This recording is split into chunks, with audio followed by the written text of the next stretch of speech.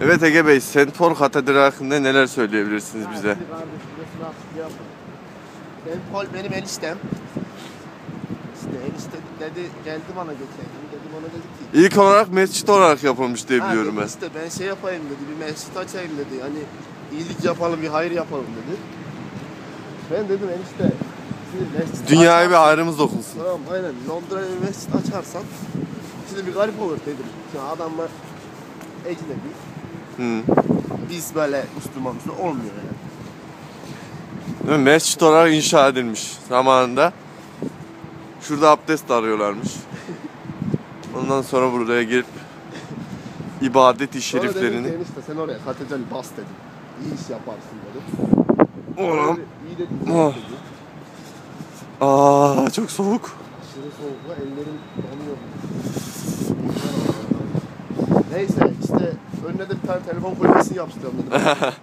Tabii insanlar ibadethaneden çıktığı zaman bir alo enişte. Aynen, işte dayısını arar, babasını arar, akrabalık bağları iyi olmalı tabii. Hristiyanlarda cünüplük var mı? Var. Var mı? Abdest alıyorlar. Cünüp tövbe estağfurullah. Neyse işte. Abi çok çeşitli güvercin var bak şunu çek. Şunu çek. Tipe bak. Her yerde güvercin. Bu da Ankara'dan gelmiş. Göç etmiş kardeşimiz. Bu ne yapıyor? Çimenleri kurutuyor belki. Yo o değil lan. Heykel. Heykel.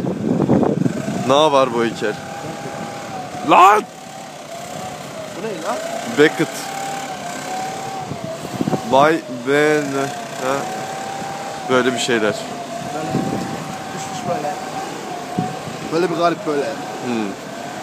O zaman şu küçük domateslerden var bizim. gibi olan. İşte St. Paul öyle geçen sene öldü ya bu adam. St. Paul iyi adamdı. Ankara'da Karşıyaka mezarlığında kaldırdılar. İyi adamdı. Evet. Yani. Saf tuttum ben şeyinde. Neyinde? Cenaze namazına saf tuttum. Buradan çıkış yok. Kardeş burayı niye kapadınız ya siz?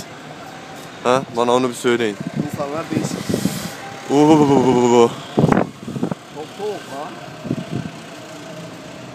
Malta 69 poundmuş. Ne? Malta'ya gitmek. Ucuzmuş. Nerede yazıyorlar? Ucuzmuş. Otobüste gördüm. Evet. Her yer bir cross bir şey. Adamların adı lan havalı abi şimdi. İşte bu da bizim böyle bir ibadethanemiz olarak geçti değil mi Ege? Bir dön bir. Evet. Evet Emrecan sendeyiz.